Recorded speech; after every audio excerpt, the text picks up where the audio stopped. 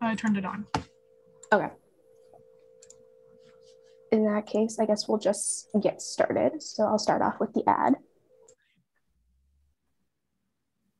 Thank you for attending the Vancouver Island Virtual Roadshow presented by the Connectra Society. Just to confirm, you guys can hear that? Mm-hmm. Awesome. Yep. This event is sponsored by Capital Daily and Pattison Media's various Nanaimo radio stations. As a reminder, this event is being streamed and recorded to the Disability Foundation YouTube channel. Feel free to turn off your camera if you are not comfortable being recorded. For some quick housekeeping rules, please mute yourself during the presentation unless called on or instructed by the presenter. To ask a question, you can either type it into the chat box or unmute yourself at the end of the presentation. During this event, we have automatic closed captioning available.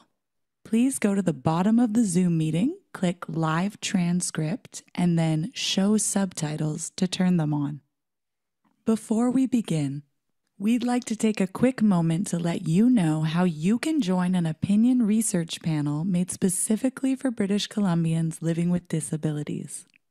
For 25 years, the Disability Foundation has been fostering meaningful experiences for Canadians with disabilities through outdoor recreation, social connectedness, innovative adaptive devices, and more. Today we are asking, how has the pandemic affected you? Help strengthen decision makers' understanding of your needs and experiences by joining an online opinion research panel consisting solely of people with disabilities and their caregivers. Make a difference in your community today. The Disability Foundation. Reimagine what is possible.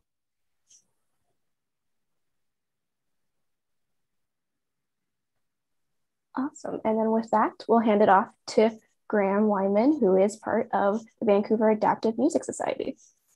Thank you, Angela. Yeah, my name is Graham Wyman, and I'm the program coordinator with the Vancouver Adaptive Music Society. I've been with the organization for 7 years so far. And yeah, today I am here to answer your questions about VAMS, about how to participate, about upcoming events that we may have. But before we do that, we are going to play a documentary that showcased kind of the aesthetic of VAMS back in 2013. And one of our projects called The Strong Sessions, which is a CD you can also find on Bandcamp. And yeah, so with that, I will share my screen and we will get going with that documentary.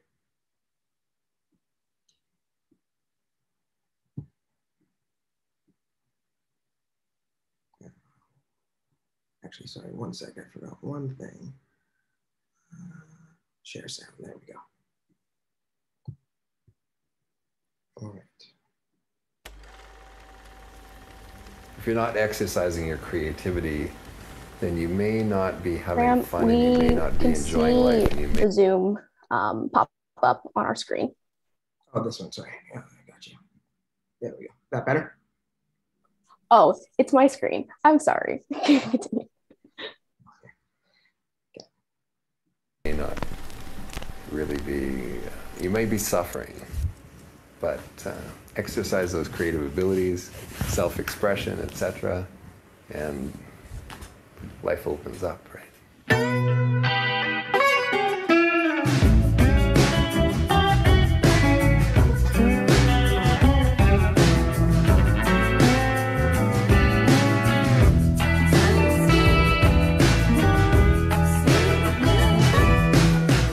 To the beach and get some motion in, motion in.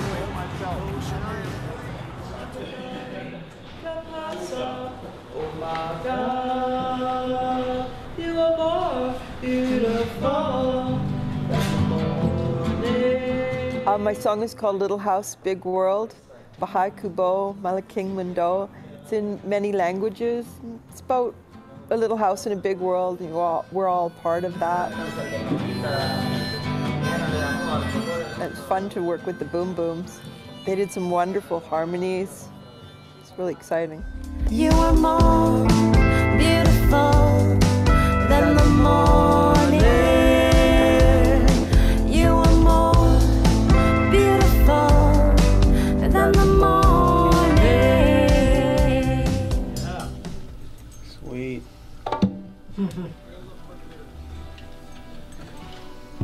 Good job, boys and girls.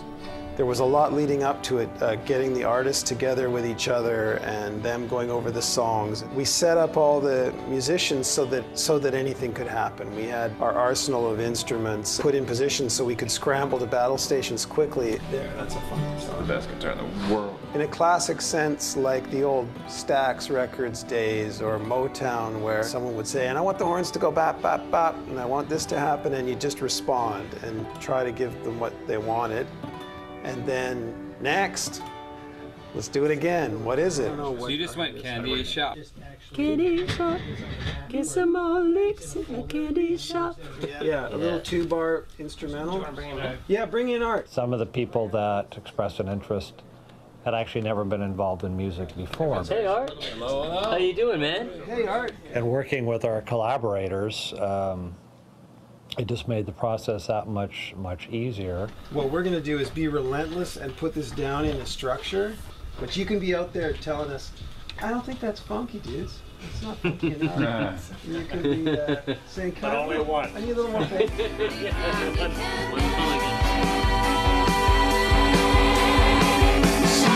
My teacher used to take us for a march around the block, but I'd always make a detour to the candy shop. If you go back to my injury, I sat around for the next 2 or 3 years after this wheelchair thing, wondering what I was doing, where I was going, and what was the point of it. But after I kind of took up this artistic dare and started painting, I went all over the place with my ideas. And when I started to put my heart into my life, I realized that with the writing is where the freedom is.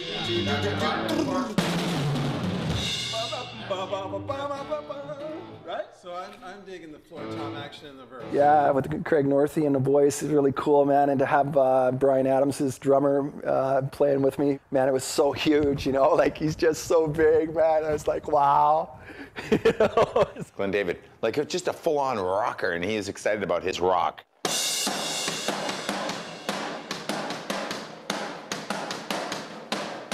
We rocked it. It was awesome. Being in that little cubby hole and having the microphone in front of me and seeing the band outside was absolutely phenomenal.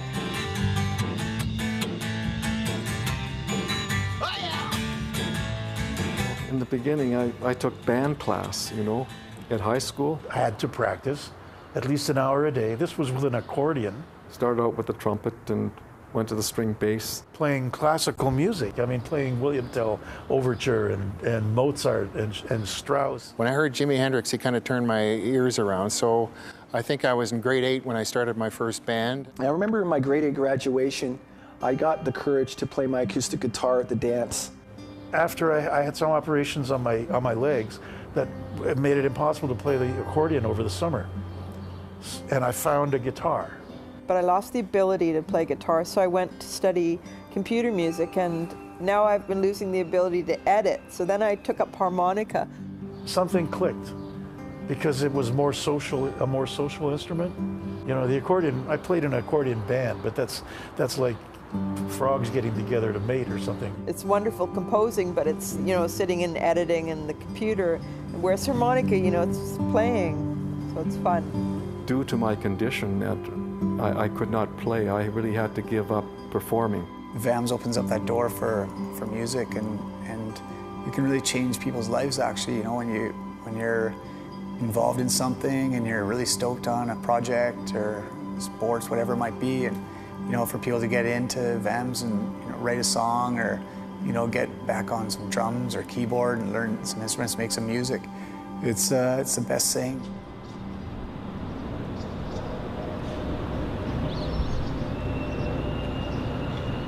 Actually, the greatest thing was kind of Jerry's energy the whole time, just like so happy and into this whole thing. Yeah, it's really inspiring. Well, when you've listened to your song for over a year with just your own vocals going da na na na na na na, and you get to finally hear it in the studio with a full rock band.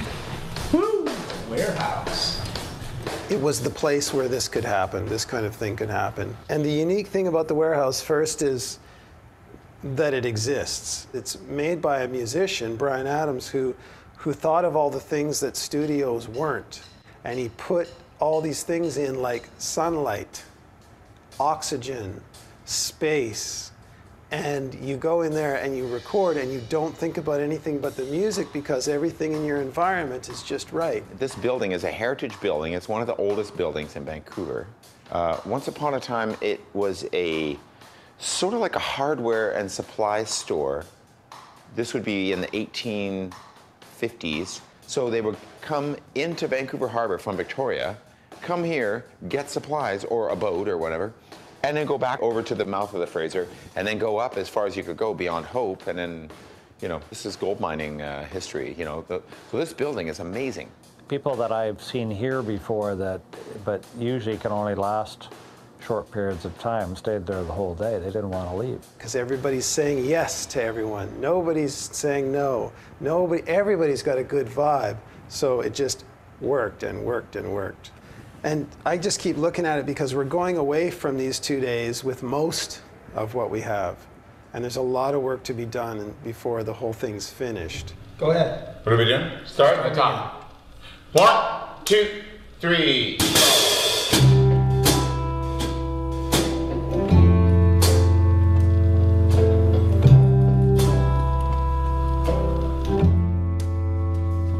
You got me singing and a dancing and a laughing and a clapping and a skipping and a jumping, and I think I'm never gonna get enough of you.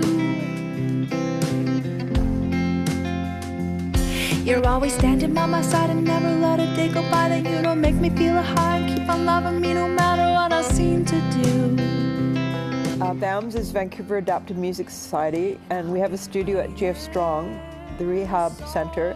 And we came down, were interviewed, and qualified for the program. And the next day I got a call and he says, "You're in, man. You're fantastic. You're a resident rocker." I look forward to hitting the studios every week and getting a tune going on. It's just...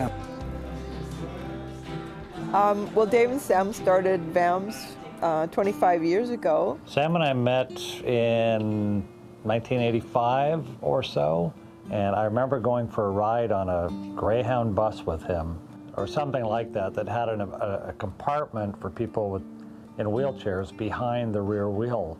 But we struck up a pretty quick friendship, and we had a lot of things in common, and we've both been musicians before our injuries, and began to talk about the idea of developing a society that could support and facilitate access to musical expression for people with disabilities, including ourselves.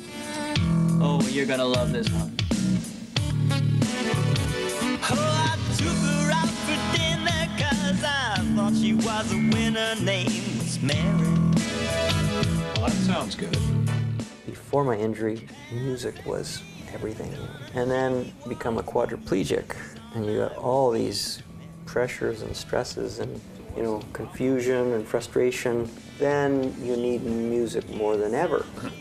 And that is the time when you look at the keyboard and you know, what do I do with these? She said she needed loving, that she'd been through several dozen. I got weary. And then what happened? I think what happened was we came around at the time MIDI came, and we grabbed it and maxed it out technology-wise. There was no model we had, there was no example. You know, quadriplegics playing music, you know, wasn't really anything in anybody's vocabulary or anybody's, you know, reality. That's not so good.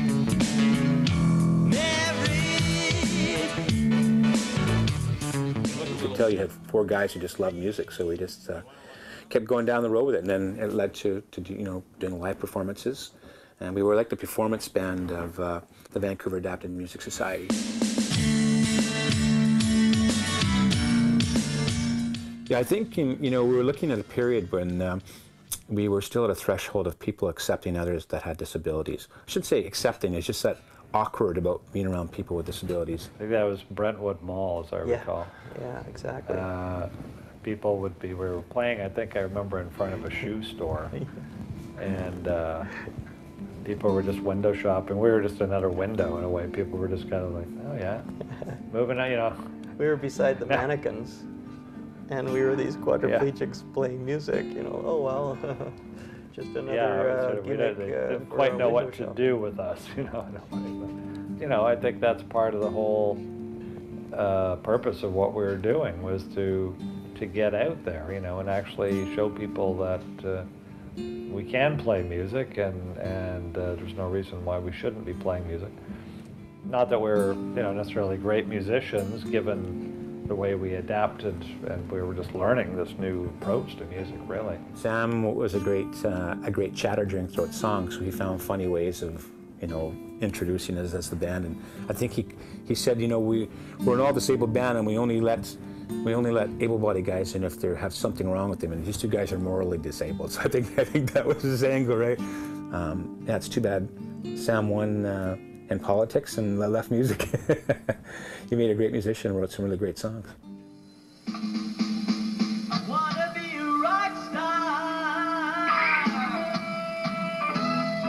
I think for a number of years I tried to put a lot of effort into writing my own material, doing my own thing, kind of not wanting anybody's help, wanting to prove something. The more time I spend working with other people, the more time I realize that that's really where the kick is, you know, to watch somebody else's face light up and see that they can do something, they can write something, they can... Well, if I didn't have this program, I would just be at home playing video games all day with nothing else to do. So the guitar gives me more stuff to work on for the future as a career. Anything's possible if you try and work at it.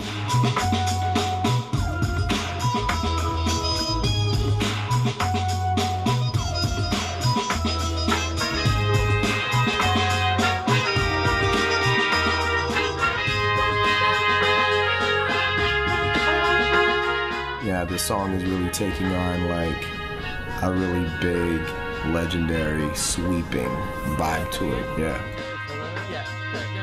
I think he's excited about it. For the first time in my life, found a purpose, my peace of mind, and I know I'm gonna be alright. For the first time in my life, found a purpose, my peace of mind.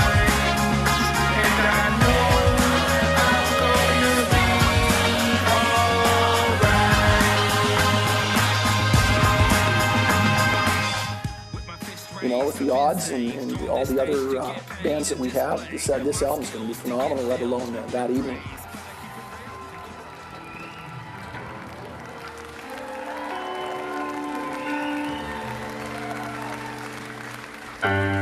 Hello.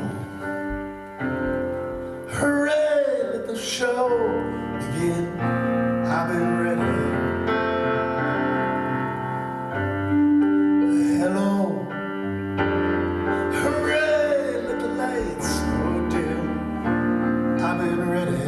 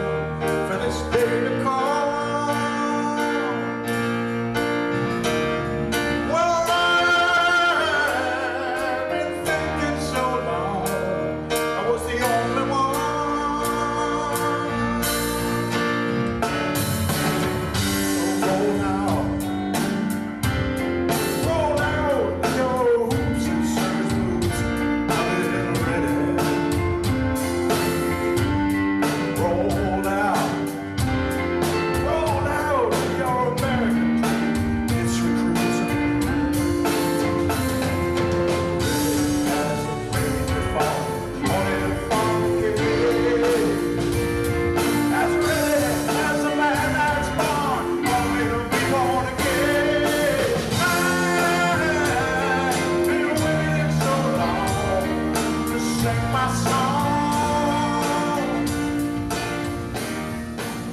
It's been wonderful to collaborate with the musicians in town and the videographers like yourself, and it's a great place, and I'd like to just see it continue.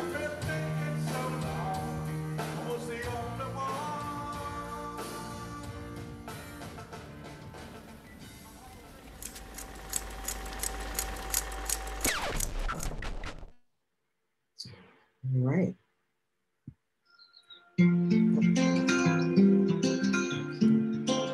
All right. So that was the Strong Sessions documentary. And now I'd just like to open it up to anyone who has any questions just about the VAMS program.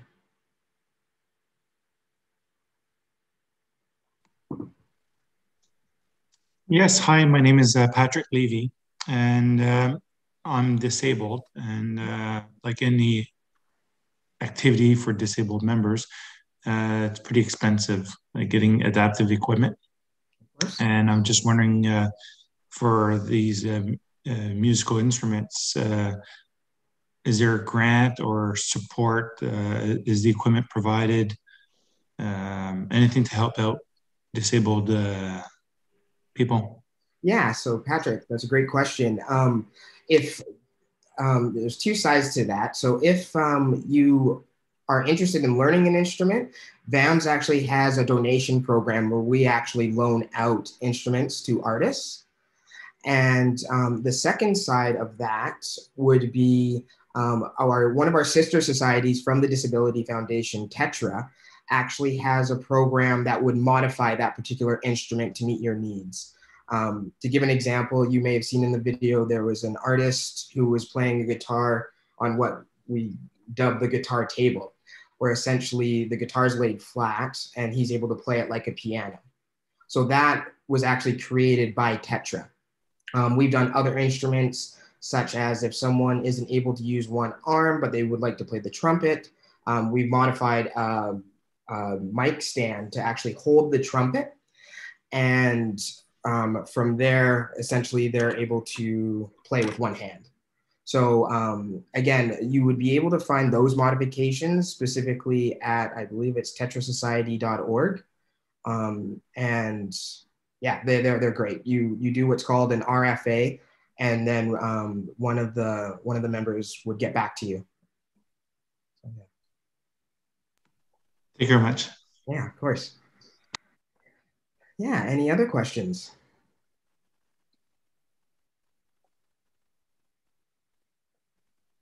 All right. Well, one thing I will also put in the chat, if you'd like to reach out to me directly, I'll put my email in the chat. And again, you can find my contact information at vams.org. And then you can also inquire about our other programs as well. We have podcasts that we run 3 times a week on our channel called Reimagine Radio. There's also, you can find our virtual concerts. Because of COVID, we've moved on to doing everything online at the current time. And those videos can be found either at vams.org or on the YouTube Disability Foundation channel. But again, if you have any inquiries, please don't hesitate to reach out to me at my email. Actually, I do have another question, Graham. Sorry. Don't worry at all. What I've realized is it's difficult to find information. And I've been made aware of this, this event just last week, and it was shared from BC Wheelchair Sports Association, or wheelchair basketball, at the last minute. And I wasn't aware of your group. I'm just curious of the publicity that is out there, or for people to find information, or do you go to certain organizations and show up with certain instruments just to show members at those groups that you exist? Yeah, so most of our promotion is done on our social media sites.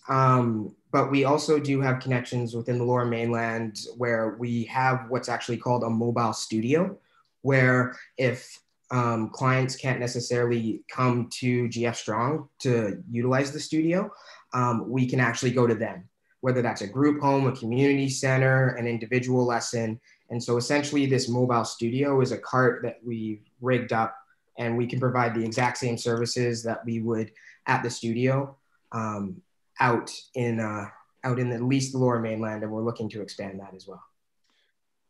I appreciate what I meant is if you're not aware that it exists, you won't know where to look on social media. And I did go to GF Strong 2 years ago, and I was not aware.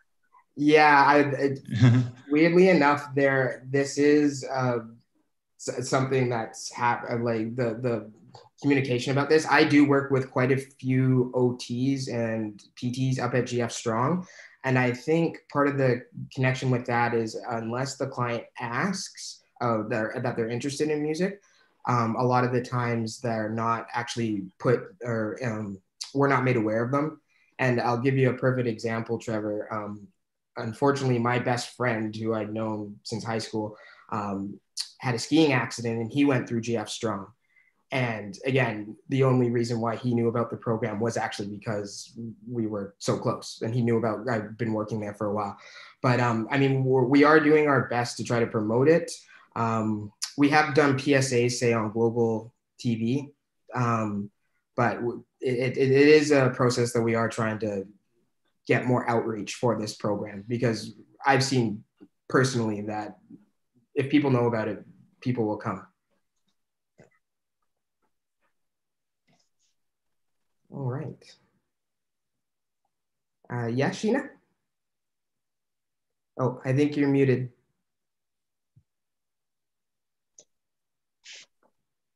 There, can you hear me? Okay, yes, all right, yes.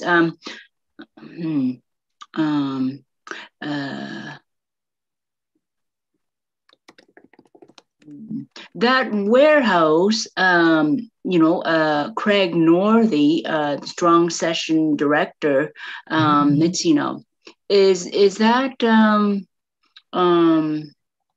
warehouse still exist in this COVID time now, or is it closed now, or?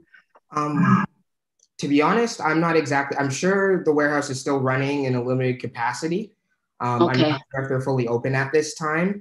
Right. But the last time that VAMS was working at the warehouse was in 2013. So that would be the last time that I would know about that. I see. Yes, because I was a part of the VAMS choir, and we were singing Sylvie McCormick's original song, and that was fabulous. So what about Craig Northey with the Odds? Do you still connect with Odds right now, or with the COVID time? No, not since COVID started. The last time that we spoke with them was at the VAMS 30th anniversary concert in 2018. I see. Let's see. I'm trying to get to the difficult question.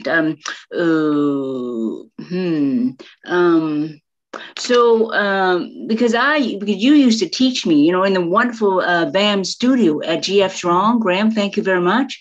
With the news now, with the the vaccination, they've wrapped it up, and so what are we allowed back into GF Strong now, or is everything still what's happening? Like, we're not allowed to go to GF Strong anymore, the VAM studio? At this time, we have not been allowed in since March 16, 2020. And again, we're working with GF Strong to try to rectify that, and we can get in. But understandably so, our program runs a lot with outpatients. So there's a lot of people coming in that aren't actually at the hospital, and just given the population that is at GF Strong, it's understandable that they wouldn't want. Yes, I understand now. For the safe.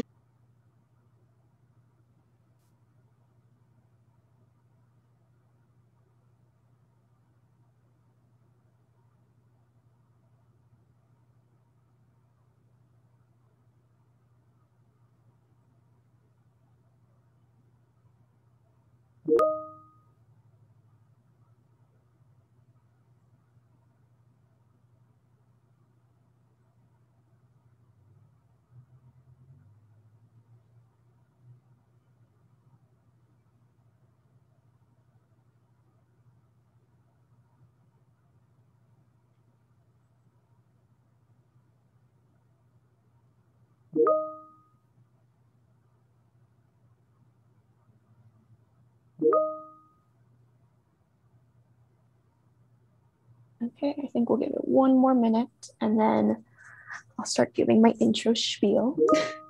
Oh.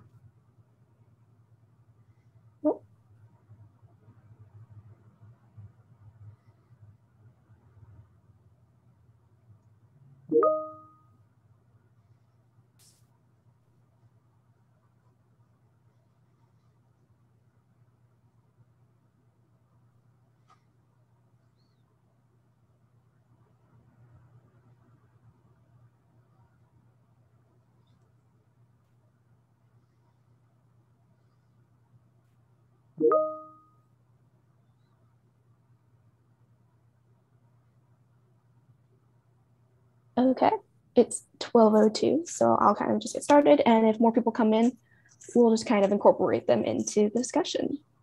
So hello, or let me double check. Christina, is the live stream going first? Yes, the live stream's going. Awesome. So hello, everyone. Thank you for attending this second event of the Connectra Artist Series in partnership with Kickstart, Disabilities, Art and Culture, as well as it being one of the first events of the Connectra Presents Vancouver Island Virtual Roadshow. So very special time to have both things happening concurrently. For those watching or currently in the Zoom meeting live or watching on Facebook or YouTube outside of this, we're really happy to have you here and hear more about some of the artists in the disability community and why they do what they do, how they do what they do, and all the different things about that. Before we begin, I'm going to be showing a quick video for the Vancouver Island Virtual Roadshow, just to give you guys a little bit more knowledge about our sponsors and some housekeeping rules. Christina, will you let me know if you can hear the audio momentarily? Thank you for attending the Vancouver Island Virtual Roadshow presented by the Connectra Society. This event is sponsored by Capital Daily and Pattison Media's various Nanaimo radio stations. As a reminder, this event is being streamed and recorded to the Disability Foundation YouTube channel. Feel free to turn off your camera if you are not comfortable being recorded. For some quick housekeeping rules, please mute yourself during the presentation unless called on or instructed by the presenter. To ask a question, you can either type it into the chat box or unmute yourself at the end of the presentation. During this event, we have automatic closed captioning available. Please go to the bottom of the Zoom meeting, click Live Transcript, and then Show Subtitles to turn them on. Before we begin, we'd like to take a quick moment to let you know how you can join an opinion research panel made specifically for British Columbians living with disabilities. For 25 years, the Disability Foundation has been fostering meaningful experiences for Canadians with disabilities through outdoor recreation, social connectedness, innovative adaptive devices, and more. Today we are asking, how has the pandemic affected you? Help strengthen decision-makers' understanding of your needs and experiences by joining an online opinion research panel consisting solely of people with disabilities and their caregivers. Make a difference in your community today. The Disability Foundation. Reimagine what is possible. All right, so thank you for watching that. And now I'll pass it off to Troy Lindstrom, one of the artists and the one artist featured for today.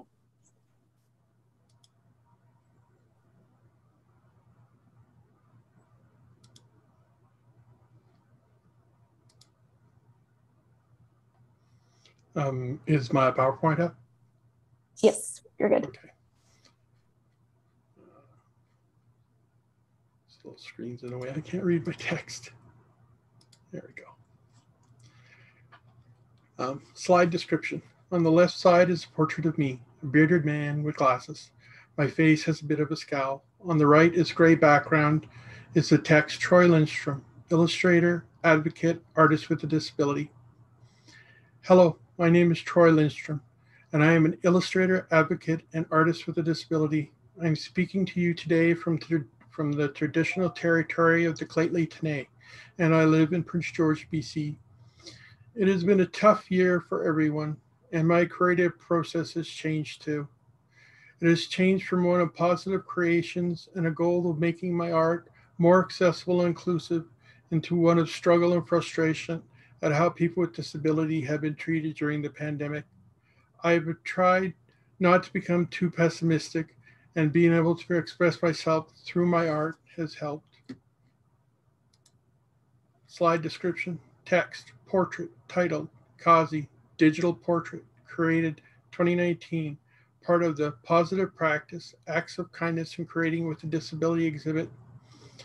Image, grayscale line art, illustration of bearded man with short hair and glasses with aqua color background and artist's logo in the bottom corner of the image, a red T with a silhouetted pen cut from it. I had my first exhibit last year at the Two Rivers Gallery in Prince George. It was called Positive Practices, Acts of Kindness in Creating with a Disability. The exhibit was a series of 12 portraits I created of people who had a positive impact on me. Originally scheduled for May of 2020, it was postponed until December of 2020. Slide description, text, portrait titled Olive, digital portrait, created 2019, part of the Positive Practice, Acts of Kindness and Creating with a Disability exhibit. The image, grayscale illustration of older woman with short hair and glasses. She is wearing a necklace with shells, dragonflies, and other baubles, with a red background and the artist's logo in the bottom corner of the image. The exhibit was to highlight people who had had an impact on me, big and small. Family members like my mom shown here that had always been there for me, to others that just welcomed me into their circles and would ask how I was doing. When I created these portraits, my view of living with a disability in Canada was more positive. Slide description, text, portrait titled Kim, digital portrait created 2019, part of the Positive Practices, Acts of Kindness in Creating with this Disability exhibit. Image, grayscale line art, illustration of a woman with short hair wearing a Métis sash around her neck and a large teardrop earring with a turquoise color background and the artist's logo on the bottom right. I love detailed line art, and I could spend hours lost in my work. This portrait of Kim Gilliam Stewart, one of my instructors at college and a Métis artist. She was the first artist I had ever worked with as her assistant. That was the first time I felt I had had purpose. I've tried more normal careers, normal in quotes. I went to school for accounting and office work, but was not able to find employment. I was told my presence would be too disruptive. I also went to school for graphic design, but after a year of searching, I had to reevaluate. In the end, I had the most success just creating illustrations. Slide description, text, portrait titled Kaylee, digital portrait created 2020, part of the Positive Practice and Acts of Kindness Creating with Disability exhibit. Image, grayscale art illustration of a woman with long hair tied in the back with glasses. Her bangs come down in front just above her glasses. She is wearing a twisted scarf and a jacket with a blue background and artist's logo in the bottom right corner. I always enjoy illustrating hair. It flows like water, and I tend to make it a focal point of my work. The exhibit went well, but it was a muted experience. December 2020 was a bad month for COVID, and living with a compromised immune system, I was only able to visit a few times.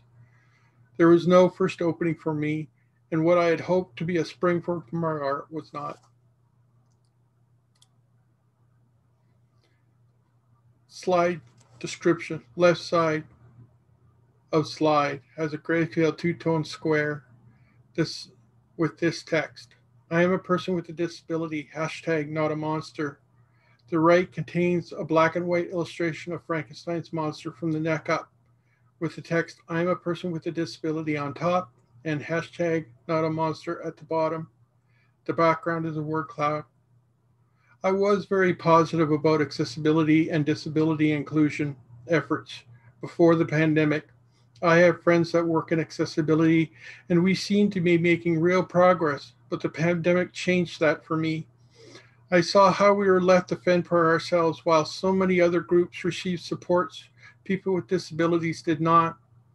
It was like we were invisible, since we had no worth to Canada and our leaders Since we had no worth to Canada and our leaders, nothing needed to be done to help us. I was fortunate to live in British Columbia, one of the few provinces that provided extra disability supports. The $300 extra disability supplement was not a lot, but it was something. There was much more than people received in other provinces. I wanted to confront the bias many Canadians have towards people with disabilities, so I started the Not Us series of illustrations. Slide description. On the left side of the slide has a two-tone gray square with the text, I am a person with a disability, #NotInvisible. The right contains a black and white line illustration of the invisible man from the neck up, his face wrapped in bandages, wearing vintage sunglasses with the text, I am a person with a disability at top and #NotInvisible at the bottom. I have completed 6 illustrations in this series, with another 6 planned in the planning stages. I want people who view these images to examine their own bias towards people with disabilities. If I can get people to recognize that bias, maybe I can get them to see us. That bias is still strong as ever. I see it in the lack of action of our leaders and the indifference of the public. Slide description. Left side of the slide is two-tone gray square with the text, I am a person with a disability, #NotBetterOffDead. The right contains a black and white line illustration of the Grim Reaper from the neck up. Text, I'm a person with a disability at top and #NotBetterOffDead at the bottom. When Bill C-7 was introduced, it confirmed to me what I saw, that they saw us less than, that we were better off dead. It was a hard pill to swallow. No pandemic supports for people with disabilities, while others in the government deemed worthy were given money hand over fist. Then they introduced Bill C-7. Slide description. The left side of the slide has a two-tone gray square with the text, I am a person with a disability, #NotAfreakInNature.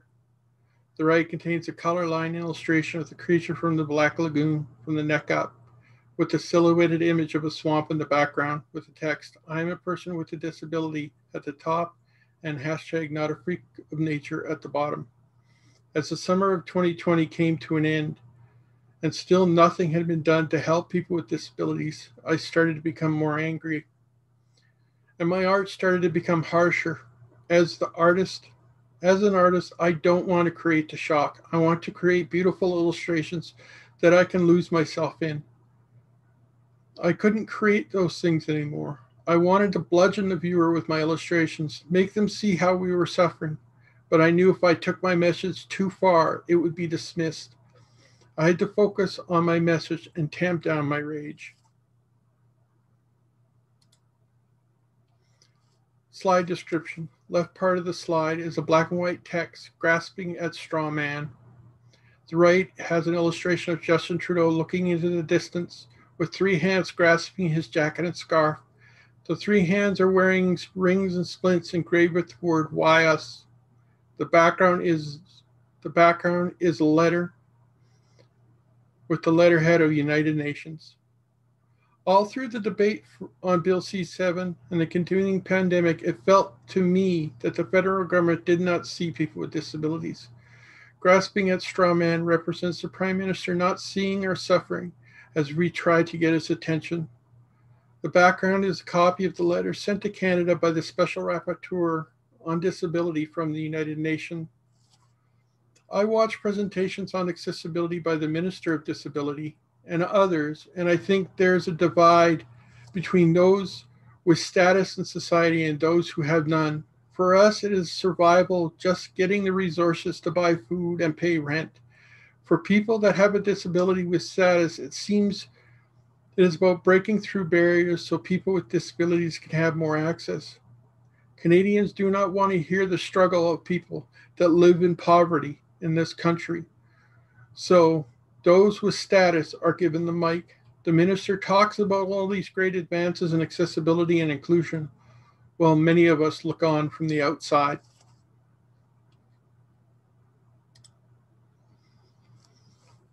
Slide description, an illustration of the outline of a person on fire, sitting in a circle of stones surrounded by burnt canes and walking sticks.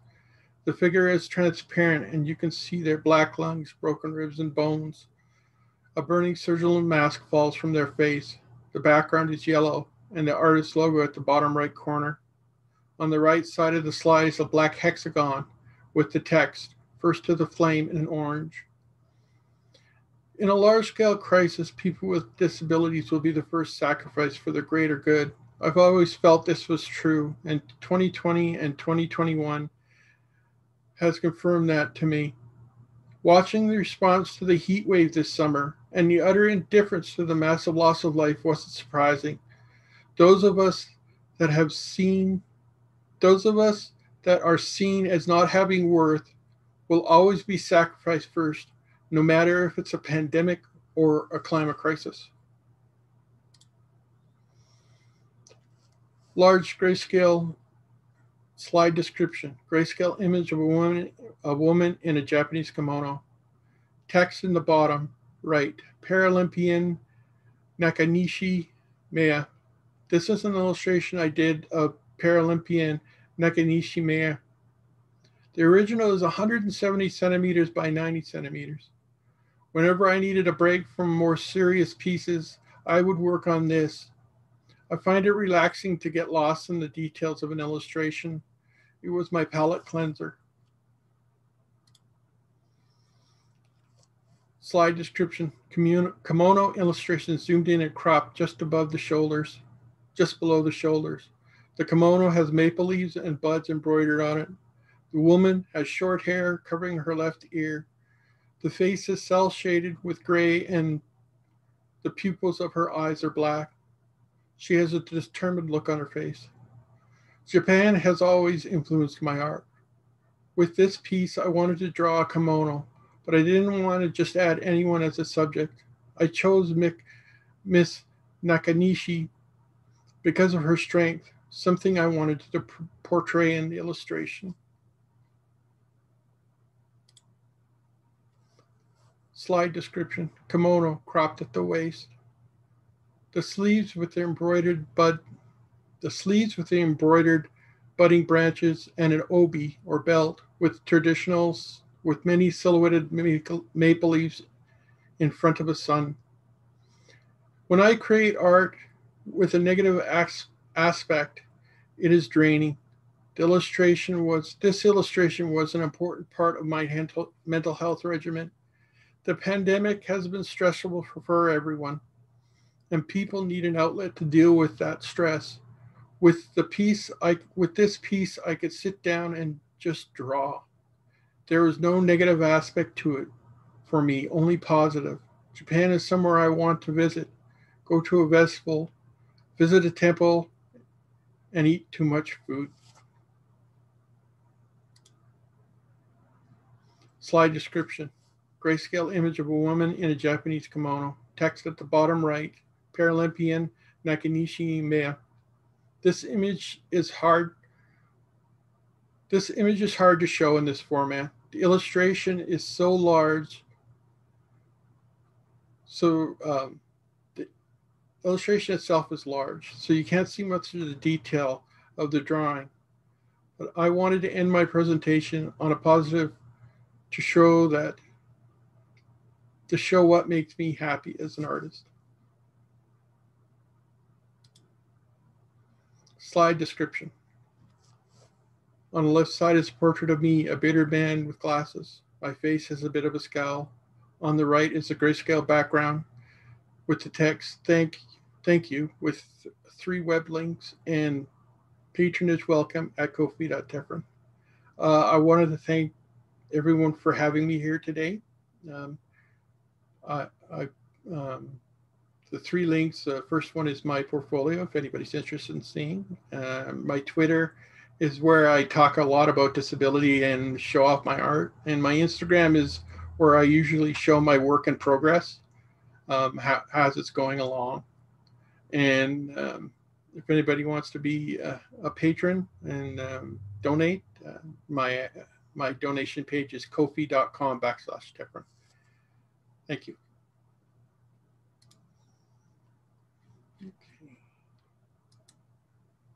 Thank you, Troy, for sharing your very powerful work and what it means to you for each of them. I don't know if anyone else in the room has any questions. I guess this would be the time to kind of ask those.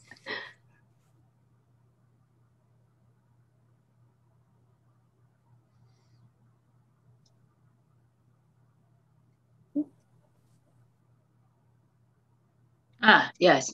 Hi. Hi, Troy. Hello. Can you hear me? Yes, hi. Thank you very much. Wow.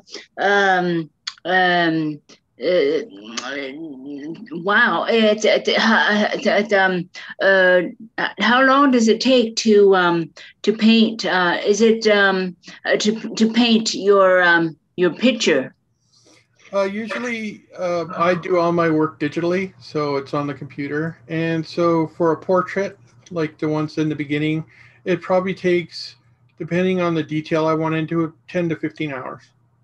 I see. Oh, that's great. Digital art. I'm new to that. So, yes. I don't know what to say. I'm just I'm just inspired, and you're very talented. And thank you for showing your talent. And so it's like there's no disability there. It's the beautifulness from your mind, and you've expressed it through your art, and it's very beautiful. So thank you very much. Yeah, I've always done my work digitally because it doesn't take the resources of a traditional paint. Like I don't have to buy paints. I don't have to buy canvas. I bought a $30 art program that I've used for 10 years, and I create everything on that. And then if I need something printed out, I take it down to Staples, and they can print pretty big prints for me. Oh. And it's a less expensive way to just produce as much art as I want with very little cost. Right. Continue on. That's thank you for explaining that. I was thinking, wow, how do you do that? So do you create by moving your mouse? Is that what it is? No, I have it's a digital tablet. So it's kind of like an iPad, but it attaches to my computer. It's a large monitor, and then I have a stylus. Oh, I see. That I draw on the screen with, and and I can turn this into any brush I want. Watercolor brush, oil painting brush, or just like inker or a pencil. The program will do that. You just select the nib that you want, and then you draw on the screen like your monitor. It's a special screen. It's quite expensive. But there are ones that are much more less expensive for people just starting out. But yeah, and I just sit here and I work all day, and until I get tired, I try not to overdo it. I have been focusing my art on disability arts because I don't think we have the visibility we need right now. And so that's what I've been doing and sharing. Yes, thank you. Yes, it's you've worded it so well, because I have a disability, and it's very, very challenging and hard now. And the way you've expressed, from your painting, which is makes me just to be more aware of the world that we're living, the ability world and the disability world. Yeah. And so I don't remember, I have a disability from a severe car accident, so I have short-term memory problem. So I see. So can you paint with colors? Like, can you fill in with colors? Oh yes, like some digital artists, they can make it look like they're painting an oil canvas. You can't tell the difference. I myself, I love black and white line art. I just like line work, and that's why you'll see with a lot of my pieces that I showed, there's lots of detail and it's all line. I don't like adding too much color because then it washes out the line work and you lose the detail. So that's why I'll use some grays and a little bit of color, but I want my lines to be emphasized more than anything. I love your pet friend right behind you. So yes, thank you for what you're saying. It's really concise. You know, it's very the komodo. What do you call the Japanese? Komodo. Yeah, komodo. Yes. So so that's from your imagination. Is that right? Like the face of her and no, she's a real person. Oh, is that right? Yeah. The kimono is my design. I wanted to draw. I love Japanese culture, and I love drawing kimonos because they put so much work into them, the embroidery and the designs, and I like doing that. That's what I enjoy. But I wanted the illustration to didn't have a random person in it, somebody I made up. I wanted it to be a real person, so that's why I chose Miss Nakanishi. She's a Paralympian. She's going to be in the Olympics, in the Paralympic Games in a few weeks. I see her name. Okay. And I follow her on Twitter, and I wanted someone that exuded strength. Yes. And the reference pictures I found of her, that's what I felt when I saw them. Wow. And I wanted the picture to be the beauty of the kimono and the strength of the person. Oh, that's beautiful. I'm sure she's disability. Yes, and you tell her about that, right? So right, so she knows. Well, whenever I tweeted it, and then I always put in the person. If I do a picture of somebody, I'll right. them. Yeah. Okay. Yeah. Thanks. I don't know what tweeted or things like that. It's just I'm not tech savvy anymore. So yes. Thank you for explaining that. We also have a question from the chat. Please tell us when you became an artist. Kind of your origins. I've always drawn. Like when I was a little kid, I would draw superheroes, and as years went on, when my disability first hit, I have psoriatic arthritis, and it hit me hard in my early 20s. So that's when it did most of the damage, when it fused my spine and it fused my hands, and because I was at home with chronic pain for years, it was something I could do to lose myself. And everybody loses themselves in a depression sometimes, where you just don't do anything. And for years I did that. And then one day I woke up and said, I have to get something done. But I never thought of being an artist. It was always, I got to get a real job. So I went to school for accounting. And then I went to school for graphic design, and people didn't want to hire me, and it was frustrating. And one day I did a portrait of somebody that I knew online, and it turned out so well. I did another portrait, and then everyone got better. And when I had enough, then I went to our local gallery and I showed them. And I said, what do you think if I applied for a show there? And they were quite excited, and that surprised me. And it's kind of snowballed from there. I was able to get a Canada Council of the Arts grant last year to help with my exhibit, which was, I got that just as the pandemic hit. So I was luckier than a lot of people that I had the resources to hunker down and get through the pandemic for the most part. I was so fortunate to get that grant. And that's what I've been working through. I work a lot with people. Like, I have friends in the accessibility industry. Most of them work at Microsoft. Microsoft's been doing a great job with accessibility, and that's where I've been learning how to advocate for accessibility myself through those people. But as the pandemic hit, and I saw how we were being ignored by the government, and it's like they keep promising things, but they never do anything. And I just started getting more and more frustrated. So I knew we have to make a way for the public to see us and see us as people, not as less than people.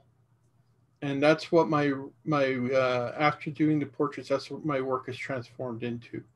I do some protest work, art that I show on my Twitter. I wouldn't show it here because it's not offensive, but it's harsh. I don't make fun of people's appearance, anything like that. But if I disagree with them, that's what I will put into the art. And that it's been quite negative for me as an artist. I would love to just do my the stuff that I love to do. But we have to be more visible. We have to make people see us if we're gonna get this disability benefit from the federal government that right now is just a framework. We have to make them see us and recognize that we're here and we need support.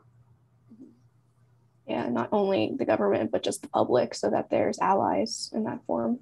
That too, like even looking for work, when I did my accounting course, and for so long I couldn't get any traction. So I went and I talked to a partner at one of the firms in the town I lived, and he explained to me, well, they don't want the disruption to their workplace that I would bring.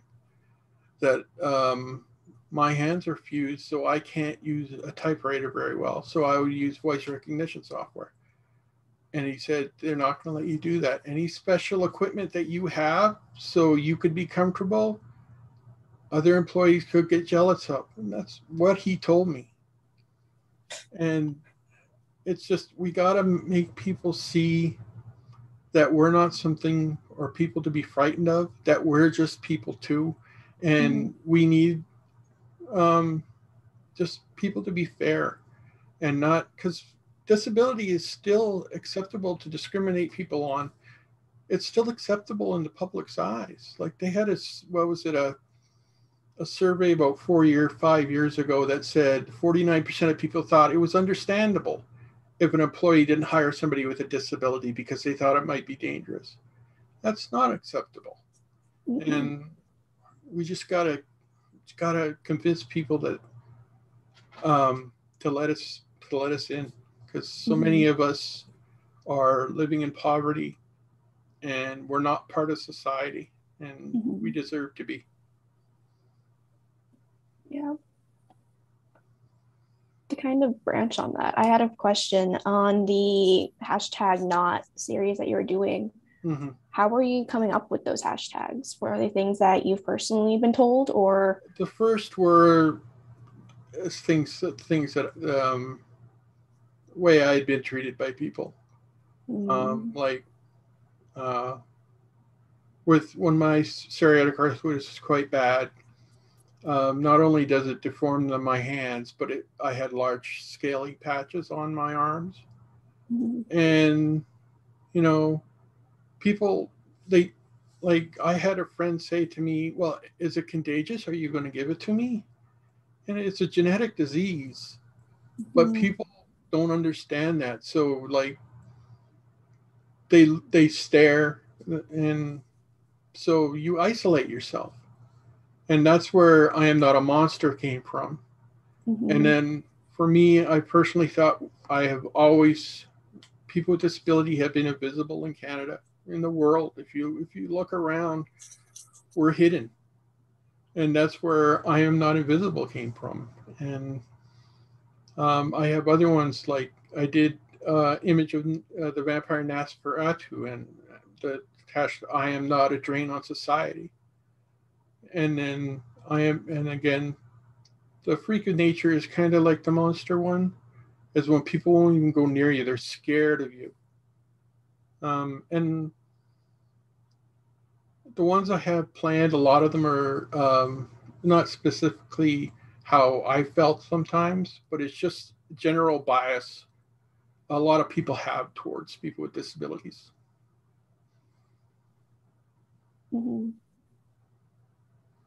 Thank you for sharing that.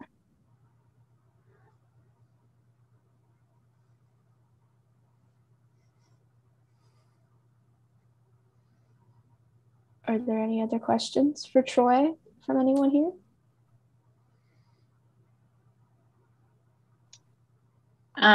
Troy?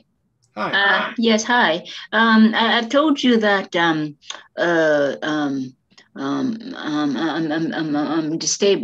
disabled from not my fault, a severe car accident, so I have to start life all over again. And a traumatic brain injury, it makes it even more difficult because people cannot see. Like, for example, if I'm in a wheelchair, then people see that I have a physical disability. And I've gotten out of, I've worked hard and I got out of a wheelchair, but I can walk. But I limp a bit when I'm tired, and sometimes I don't know if I'm limping. But besides from that, so thanks for mentioning about, and then I forgot what you've just said about your arms or something. So are you disabled from a car accident too, or are you born with a disability? And may I ask, what is your disability? Is it a brain injury, or I don't know? So no, in my early 20s, I got a genetic disorder called psoriatic arthritis. So what it did was I would get large psoriasis patches on my skin, and that's my immune system attacking my skin. And then my it's called dubbing. So my fingers started to fuse, as well as my most of the vertebrae in my neck naturally fused. So what does that mean? Does that hurt? Do you mind if I ask? Does that hurt? Or? When it happened over the first 6 years, I was in a lot of pain. They had me on fistfuls of everything. But once they found medication that worked for me, I would take weekly gold shots. I can't remember what they're called. It was an old medication that they found it was the only one that worked with me. Oh, I see. And it got everything under control. So it wasn't doing any more damage, but most of the damage was already done. I see. Yes. Yeah, I have damaged pretty much all my joints. Yes. So when you express yourself, by your digital art, does it hurt? I don't know, because I don't have your body or mind. Well, the thing is, if I overdo it, it does. It's like with anything. If I walk too far or I stand too long, then the next day I'm in bed. I'm just laying there. Yeah, just the natural reactions or something. It's just I got to rest after that. Yeah. Yes. Okay. Yeah. Thank you for explaining that. So, and then did you say that you started? You became an artist at the age of 8? Did you say that? I can't remember what you said. Yeah. I've always drawn. Like when I was a kid, all through school, I took every art class I could. It was just something I've always loved to do. But I never let myself do it, like be an artist. It was always a secondary thing. Now you have, so I'm proud of you. Wow. Yeah. Yes. I'm happier. Yes. This way. And I hope in the future that I want to do more shows. I have a residency we're doing preliminary planning for residency in Prince George for a month locally, and then it's wonderful. Yes, might have some work shown at the Outside Air exhibit in Vancouver in December. Wow, please do. And show the world that that you're motivated and you're being an artist and you're blooming. From being just showing your talents. So you inspire me. Thank you very much. Because I have my own disabilities, and I'm trying to just sort of come out of my shell to just journey through life. And I find that I have speakers from you, and perhaps I will inspire other people who had share experiences as I, and I'm hoping to have supporters too along the way. But so right now I just have to take better care of myself in this COVID time. And yes, that's I think it's important. Otherwise, I go downhill more, mentally and physically, and that's not good. Where I feel trapped and stuck, and that's not good to have depressions or anxiety controlling your life. So, but then this is your way of expressing the beauty of art and real person from Olympic. So thank you, and then continue on of yes, just being you. Thank you for sharing your art with me. I'm so happy to see and feel and just be, wow, he's my motivator. He's awesome. And so and I'm not the only one. So so thank you. Yeah, but yeah, like I have my hard times too. I have the anxiety. I have the depression, and I have my art to help me out of that. Sometimes I'll punish myself and not draw intentionally because I know it'll make me feel better. And that's just, I have to work through stuff like that. Because for many years, I hid in my home. I hardly went out. I just played video games and I drowned myself in that. But it came to a point where I had to do something. I wanted to make a life for myself. And it's hard to do that with what you get on disability benefits, but I'm trying my best. Yes. Right. So I don't even know that term there, and disability benefit, but you're trying your best and you're doing a great job, and you're coming out of the black hole of the darkness, the depression that seems to swallow you up, and now your art exists, and you express yourself, and you inspire other artists or beginner artists, and so thank you for just thank you. You're welcome. Awesome. And do we have any other questions before I guess we'll wrap up for today? Going once, going twice. Okay, well, thank you, Troy, for again sharing your work, sharing your message, and showing all of us how powerful, if you have a passion, you can make it. So thank you again for coming. Thank you for having me. Yeah. For everyone else here and everyone watching the live stream, we hope that you continue to join us for the Connect Your Artist series. There's a Facebook event that is on the Connect Your Facebook page, as well as checking out the rest of the Vancouver Island Virtual Roadshow. Links are in the chat. And overseeing the operations of all the events today. Oh my God. Her and Angela are kind of making sure everything transitions well, and any tech issues that come up are resolved. Nice. Yeah.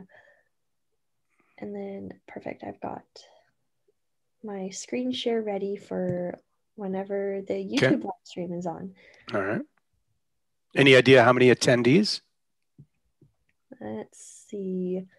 We normally have attendees that view from the YouTube live stream, and I'd be believe we'll be able to keep tabs on how many people are on the live stream throughout the presentation. And this meeting will remain open for anyone that joins through like the direct Zoom link as well. Right. Cool. Perfect. Are we all good to go, Christina? Yeah. Okay, awesome. I will go ahead and present. One moment.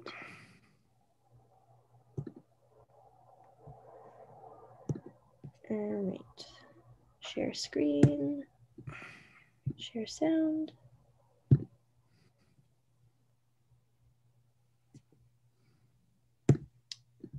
Perfect. Is that visible for everyone? Yep, looks good to me. Awesome. Thank you for attending the Vancouver Island Virtual Roadshow presented by the Connectra Society. This event is sponsored by Capital Daily and Pattison Media's various Nanaimo radio stations. As a reminder, this event is being streamed and recorded to the Disability Foundation YouTube channel. Feel free to turn off your camera if you are not comfortable being recorded. For some quick housekeeping rules, please mute yourself during the presentation unless called on or instructed by the presenter. To ask a question, you can either type it into the chat box or unmute yourself at the end of the presentation. During this event, we have automatic closed captioning available. Please go to the bottom of the Zoom meeting, click Live Transcript, and then Show Subtitles to turn them on. Before we begin, we'd like to take a quick moment to let you know how you can join an opinion research panel made specifically for British Columbians living with disabilities. For 25 years, the Disability Foundation has been fostering meaningful experiences for Canadians with disabilities through outdoor recreation, social connectedness, innovative adaptive devices, and more. Today we are asking, how has the pandemic affected you? Help strengthen decision makers' understanding of your needs and experiences by joining an online opinion research panel consisting solely of people with disabilities and their caregivers. Make a difference in your community today. The Disability Foundation. Reimagine what is possible.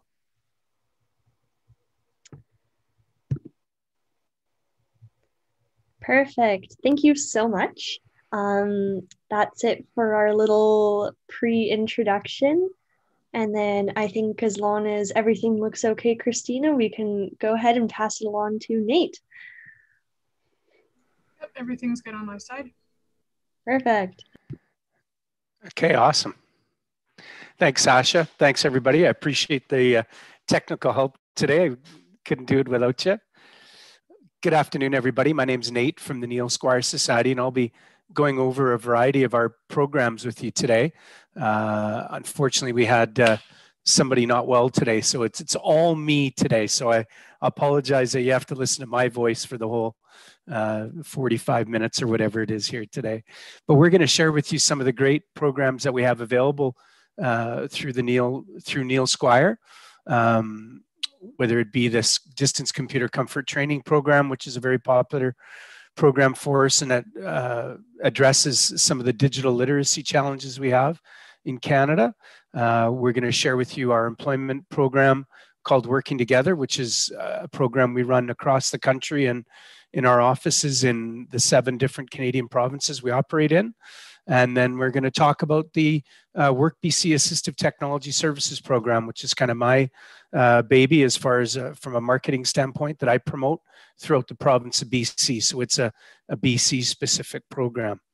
I'm going to put my email address in the chat as well. Should anybody have any questions that they don't want to share with the group, which we understand, it may be of a private nature and so forth. So feel free to reach out to me via email and be pleased to answer those questions and get in touch and just get you the information that you need. All right. So the first program we're going to talk about today is called the Distance Computer Comfort Training Program. We've done literally everything, including selling buttons on the street almost, to keep this program going. It's It's one of our longest standing programs. And again, it addresses a real need in our country as it relates to digital literacy. There's a big fallacy in the world today that everybody knows how to use computers, and it's just not true by a long shot. So we're going to share with you why this is such a great program, or at least we think it is. So it's not me, this is Gordon though. Gordon's a great guy, good fellow, and again, not feeling well today. So I'm taking his spot, and he's the distance training coordinator. Him and Khadija work with all the different participants and manage all the volunteers that we have across the country, which goes between, I think, 20 and 50 people on any given time, depending on how many participants we have in the program. So who is Neil Squire, and what is the Neil Squire Society? Well, in 1980, Neil, real guy, Neil Squire, was 21, going to the University of Victoria. He was on the basketball team. He was an honor student, and he had a terrible car accident which left him unable to speak or move his arms or legs after his car accident. Using some very groundbreaking technology at the time, Neil was able to use his breath to type Morse code. So they created a sip and puff device with a Morse code dot dash decoder at the other end of that. So when he did short sips or long sips, or short puffs or long puffs, the Morse code detector was able to determine that's an A or a B or a C, and you get what I'm saying. After Neil's passing in 1984, the Neil Squire Society was established in his name to help keep improving the lives of people with disabilities in Canada. Our work is focused on 4 distinct areas: research, development, and innovation, digital literacy, which is what this program is all about, distance computer comfort, employment programs that we run across the country, and our superpower is assistive technology. Together, our work enables people with disabilities to achieve their goals, reach their full potential, and continue living life to the fullest. And we all know employment is central to all our lives. And unfortunately, people with disabilities are affected in an adverse manner as it relates to employment. And things like this digital literacy program can help improve on that. So what is the Distance Computer Comfort Program? Well, it's a computer training program, provide an informal and non-threatening environment for learning basic computer skills. The participant works one-on-one with a volunteer tutor, and the same tutor throughout their 10 to 12 weeks of their time in our program. It's a student-centered learning. There's no fixed curriculum. We determine the curriculum after an intake with the client to have a better understanding of where their gaps are in the digital literacy situation. Maybe they have no information at all, so we're going to start at a very basic level, or maybe they already have some of those basic skills. They can get onto their computer, they can surf the internet a little bit, but after that, you know, file management or doing email or working with the Microsoft suite of products might be a real problem. Then we'll create a curriculum based on what their needs are. And using technology, this learning can take place anywhere in Canada. So over the last decade or two, as the ability to do online learning has increased with, you know, Skype and Blackboard, which is a cool technology, and now Zoom, we can put the student and the teacher in the same room very easily. And it doesn't matter what part of Canada that both are in, we can facilitate that. And current students are from BC in the west all the way to Nova Scotia out on the east coast of our great country. So it gives you a bit of a graphic representation. And the volunteers much the same. If you look at the two, and obviously, you know, one volunteer may work with several participants depending on their time schedule. So how does it work? Well, participants with disabilities are paired with a volunteer tutor. Volunteers meet with the participants on a weekly basis at a prearranged, mutually convenient day and time. And pairings normally last about 12 weeks, depending on the participant's disability and their ability to be online for that period of time. And sessions will last up to 2 hours. They typically go anywhere from 30 minutes to 2 hours, again, depending on the participant's ability and disability and their opportunity to stay online for that length of time. Topics covered are dependent on the participant's individual wish list. Again, there's no predetermined criteria. We will work with that individual to determine what they want to learn, and then the tutor will determine the best course of action to accomplish that. And additional support is available if needed to help answer questions and so on. So we want that volunteer tutor to be a real liaison and access to information for that participant. So what's covered? Our tutors can provide basic one-on-one instruction on computer-related topics as far as computer basics like file management, hardware and software, downloading the latest version of something, if you will, updating your files, the different operating systems of Windows. Most of what we do now is Windows 10 and above. We do work in the Mac environment and the Chrome OS environment as well. And we'll help people, again, understand operating systems and how file management works in those different ecosystems. So what are the topics covered? Well, MS Office, so Word, for word processing, Excel for spreadsheet operation, and then presentations with the Microsoft PowerPoint suite of products. So topics covered: internet and social media. So we can really help somebody understand better how to use Facebook, Twitter, which are great ways for people to stay connected to their community. Obviously, email is a big part of that work. So showing them how to use a Gmail or a Yahoo account, or if they use Outlook, to how to get the most out of that. Facebook and Twitter, as mentioned. LinkedIn, especially popular if they're trying to improve their employment situation. And then Instagram, which is a great way if they have a small business or something to market those products and services. So a whole bunch of stuff can be covered there. Assistive technology training. So we specialize in assistive technology, as mentioned. So Dragon is a fantastic dictation software product that was actually invented for a whole other use. It was actually for professors and students. They thought would be the brilliant idea back in the early 90s, but it turned out, or mid 90s, it turned out that this was a great piece of software for people that struggled to use their hands for input, to use a mouse and or a keyboard. So Dragon is a dictation software that allows you to operate the entire ecosystem of the Windows environment using your voice. And if they have the ability, if the individual has an ability to use a mouse and a keyboard a little bit, that certainly helps because you can't use your voice all day. But Dragon is a great software that we recommend in many situations. And then JAWS is a screen reader. That's for people that are low vision or blind. And what JAWS does is it reads what the individual that is blind that cannot read, it'll read what's on the screen to them, tell them what pictures they're seeing, if that information has been put in the meta tags online. And that's again, an excellent piece of software for somebody that doesn't have the ability to see what's on screen to interact with the digital world around them. So phones, tablets. Many people don't have computers. They use their phone as their computer. They use their tablet or a combination of them as their computer. So we can teach people on the Android suite of products, tablets and phones, the iOS in an iPhone or an iPad, how to set up those devices. And then a cell tablet AT tuition, so voiceover, Zoom, and navigation. So a whole bunch of different accessibility tools that are already built in to these products, and we'll teach the individual how to get the most out of those as well.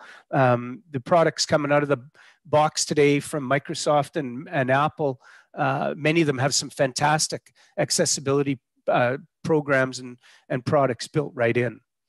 So who are our clients? Well, a wide range of physical disabilities, including spinal cord injuries. We work a lot with spinal cord BC, SCI, BC, MS, multiple sclerosis, cerebral palsy, people with arthritis. So many people, maybe not quite yet retired, but maybe are affected by arthritis.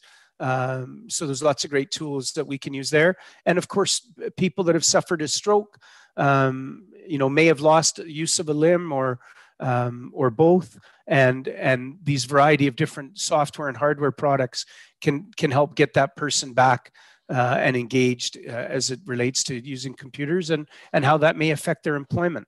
And some clients have cognitive impairments or learning disabilities. We have a lot of history working with those folks as well in again, creating a curriculum that will help them get to the stage that they need to take advantage of some of the tools in the digital world.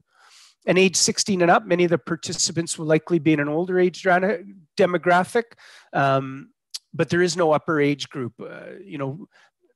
We'll accept anybody from 16 to into their 70s and 80s should they want to be learning about computers. So for those who are interested, if you have a pen and piece of paper, or take a quick screenshot of this, or of course you can email me and just say you want to get in touch with the folks at Distance Computer Comfort, or you can email Gordon directly, and his email address is Gordon W, so GORDONW at Neil Squire, NEIL Squire, SQUIRE.ca. Or again, I've put my email in the chat. You can reach out to me. And then what we do is an intake takes place where we find out about the participant, their disability, and what their wish list of topics that they'd want to learn, so that then we can pair them with the right volunteer tutor. A computer setup takes place to ensure no viruses or malwares on the participant's computer. And a pairing session takes place where volunteer tutors and participants are matched, and then the sessions begin and the learning starts. All right, we can take any questions if there are any at all.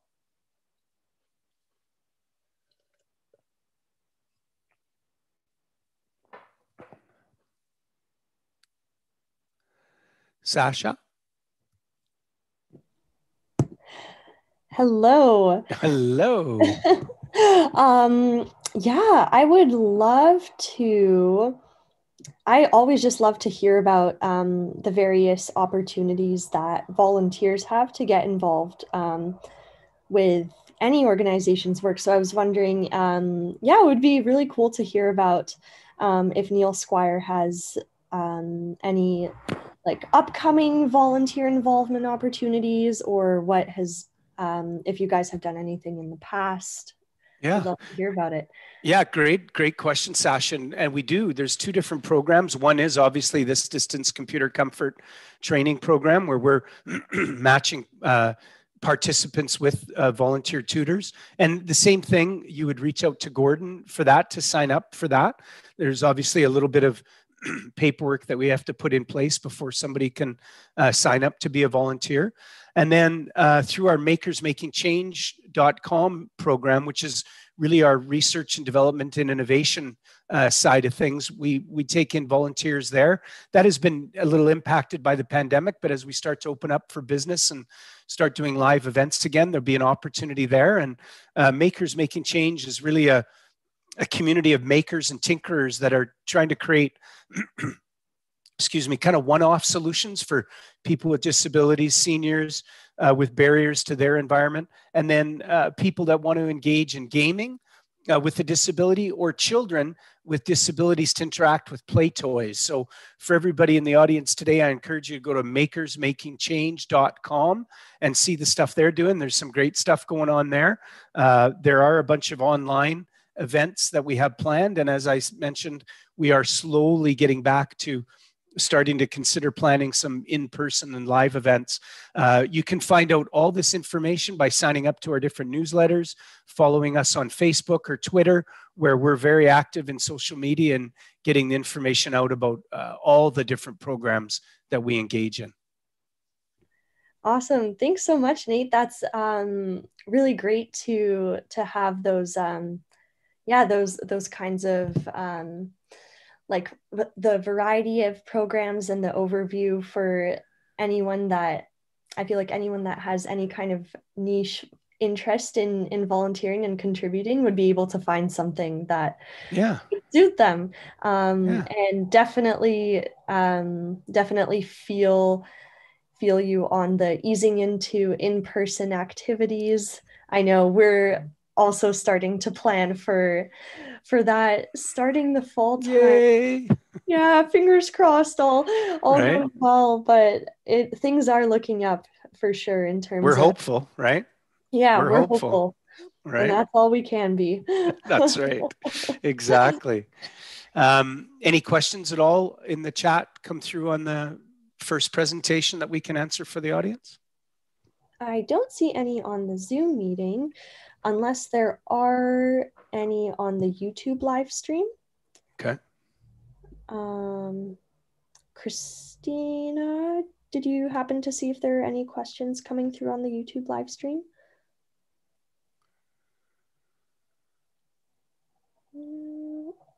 Okay, looks like we're okay for that. All right. Perfect. But yeah, I'll be sure to keep an eye out on the chat Okay. in the meantime and let you know if any do come Okay, through. perfect. All right. Okay, great. All right. So our second presentation today is about the WorkBC Assistive Technology Services Program. I will delve a little more into some of the different programs that we operate as this presentation goes through, and make a couple comments that might have some value there too. This is a great slide to show what Neil's setup looked like after his accident and once we got the technology going. So again, I might remind the audience this was 1980. So think about where technology was then compared to 2021. It was obviously drastically different. So this is Neil around 1980, 1981. He's now somewhat recovered from his accident, but he was left a tetraplegic, which means he was paralyzed from very high up in the neck down.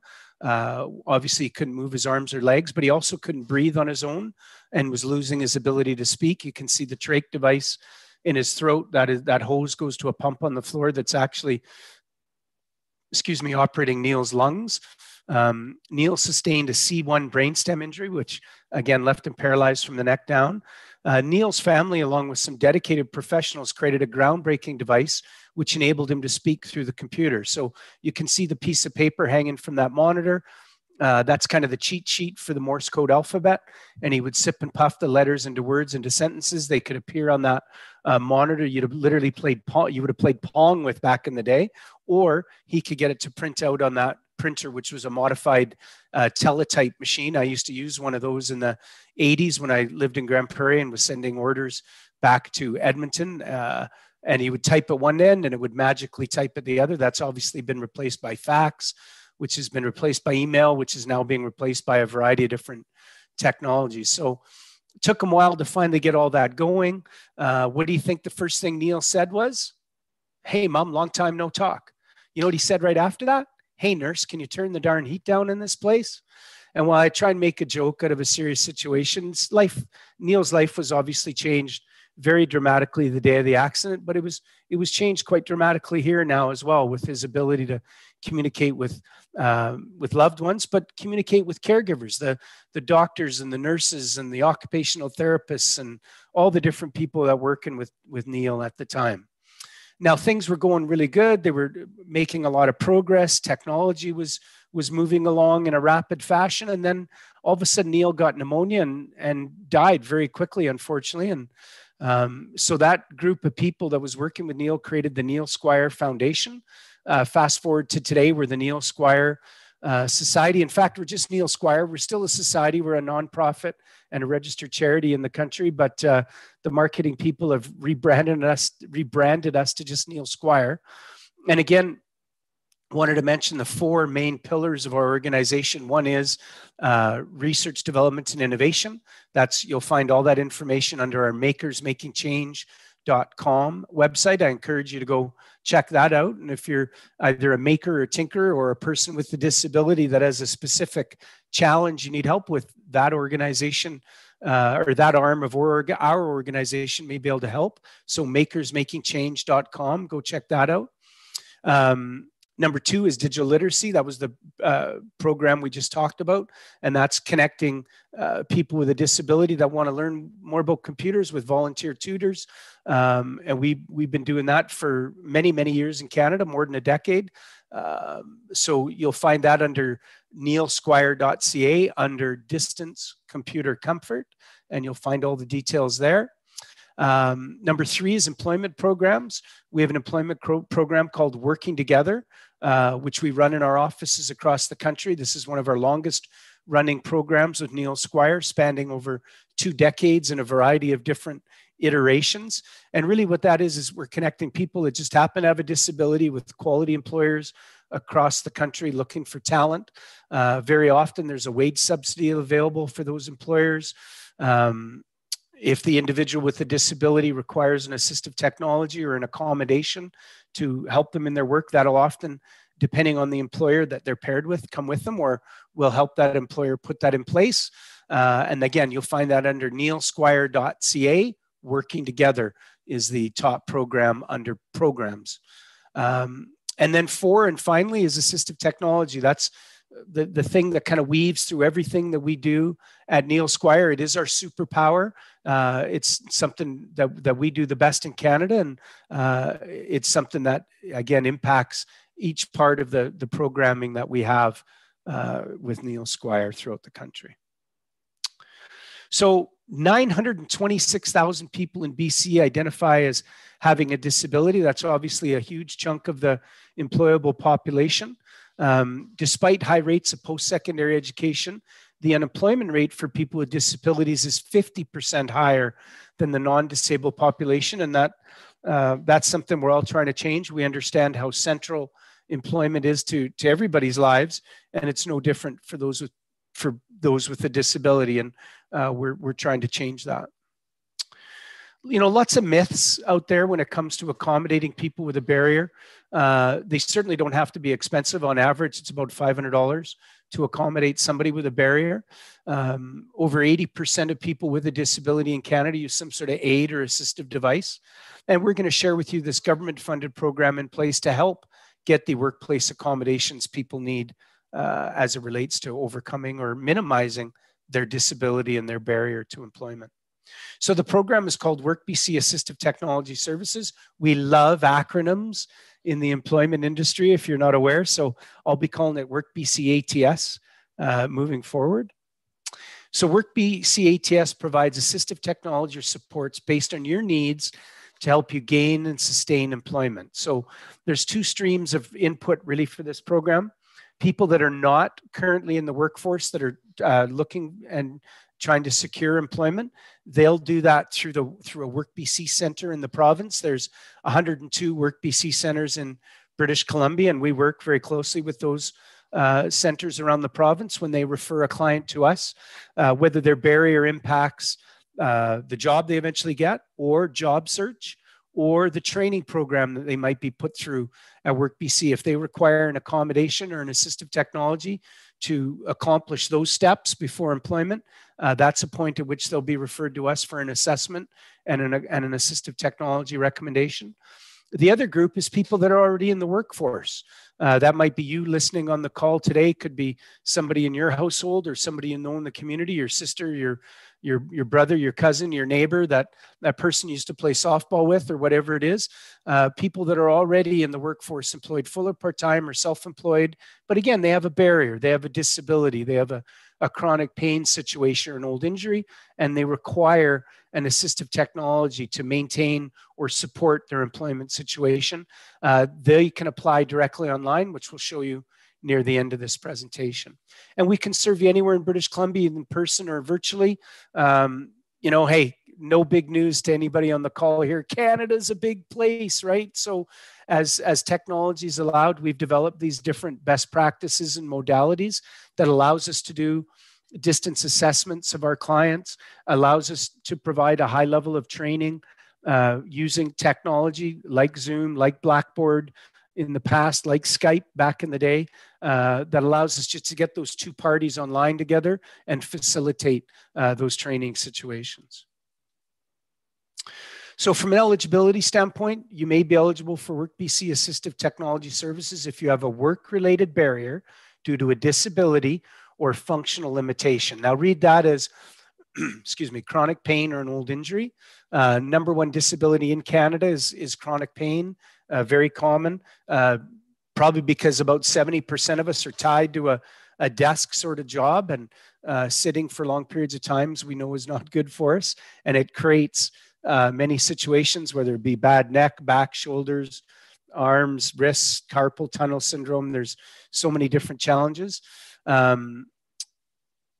Or an old injury. So somebody who would be great to apply to this program is somebody that maybe was in a car accident or had a WorkSafe accident, but that was 2, 3, or 4 years ago. And now they're done with the insurance process and they're just, so their case is closed, whether it's ICBC or WorkSafe or what have you. And now they're just trying to, live their life and get back to their employment situation. But they have these lasting, challenges from their workplace accident or car accident where, they've lost an arm or the use of their arm, or it's going to take years for them to recover properly. And they require an assistive technology. So as long as their ICBC or WorkSafe case is closed, then they can apply to this program as well. And this may include barriers related to traveling to and from work. Excuse me. What we mean by that is not handy darts, cabs, or transit. We're referring to modifying somebody's vehicle so that they can use hand controls for gas and brake because they don't have the use of their feet and legs. Now they have to supply the vehicle. The program doesn't supply the vehicle. And it has to be a vehicle that can be modified because not all can. So there's a process to make this happen. But if your challenge is getting to and from work, and as we know, transit is not readily available or doesn't work for everybody in all parts of the province, even in the Lower Mainland, you still may be far enough away that transit just isn't a viable solution. And then the other way that we can help with that is if you're in a manual wheelchair and it's a challenge to get to and from transit or to and from work, or maybe you work in a large warehouse environment where wheeling around the facility all day is just not, not feasible. We can add power to that manual chair in a variety of ways to help you get to and from transit or from home to work or what have you. Or again, in the day-to-day use of what you do for work where you need that extra mobility. So to and from work, again, is something that your employer doesn't have to look after. So this program may be able to help if that's your barrier to employment. We've done and operated dozens and dozens of different programs in BC and across the country. And we know that these programs need to be flexible in the way we provide the employment-related disability supports tailored to the client's individual needs. What that really says is that these programs aren't cookie cutter. The first thing that we do when somebody's approved into the program is a full assessment by one of our occupational therapists. So it's very thorough and individualized for that person. Efficient and effective, we offer these services in a simple and straightforward manner. The application is written in plain English. It's not full of legalese. It's not full of industry jargon. It's about a 12 to 15 minute process from one end to the other to complete the application. So that, efficient and effective. In the way of efficient and effective, if you apply to this program, this isn't one of these programs where if you apply in July, maybe somebody will get back to you in August or September or November or October. That's not how this works. Once somebody's approved into the program, we're reaching out in the first 48 to 72 hours to schedule that first assessment piece. So we're definitely efficient. Accountable in the way we assess, develop, and implement the AT solutions and services in an expert way. Well, the people doing the assessments are occupational therapists. We have, I believe, 7 now in the program, and 5 of which are masters of OT. So these are highly qualified individuals. The people that do the assistive technology recommendations are assistive technology specialists or professionals. So, the entire team is created to provide a situation where we can come up with the right answer for the individual. And there's just nothing cookie cutter or, simple about it. It's a great program. It's definitely results focused in the way that we support a truly inclusive British Columbia. We want everybody to have the opportunity for quality employment. It is accessible. We do provide consistent service across the province, whether you're in the north or the east of the province or here in the Lower Mainland. We'll provide you that same high level of service, and it really is client-centered. We ensure that you receive access to the services you need to obtain or maintain sustainable employment, and we take that pledge very seriously. So available supports, well, there's so many things. If you're taking notes today, I encourage you to go to askjan.org, askjan.org is a website in the States that'll give you an exhaustive list of the different assistive technologies out there. The list is long, let me tell you. What do we do a lot of? Well, I mentioned chronic pain. So we do a lot of ergonomics. So ergonomic supportive chairs, you know, for that individual, sit to stand stations, keyboards, mice, software like Dragon Naturally Speaking, the vehicle mods to get people to and from work, huge. And then hearing aids. Hearing aids are a big part of this program. There's no coverage in BC through MSP for hearing aids. They're $2,000 to $5,000 an ear. That's a chunk of money for most British Columbians, obviously. Even with a good benefit package, you likely are only getting $250 to $500 an ear, which still leaves a large, you know, delta as it relates to the costs on those. So hearing aids are a big part of that program. And again, your employer does not have a duty to accommodate your hearing loss as it relates to hearing aids. They might have to do other things at work, but if the real problem is your hearing, that's something an employer isn't going to pay for. So that's been a real big part of this program. This is a picture of our lab in Burnaby. It's a state-of-the-art lab. The only other one that we know of it in BC is at GF Strong Rehab Center. We can actually separate this lab into two different unique areas with one of those heavy-duty accordion room dividers. 100 different devices and software available on site. WorkBC Assistive Technology Services hosts one of the most extensive in-house assistive tech labs in Canada.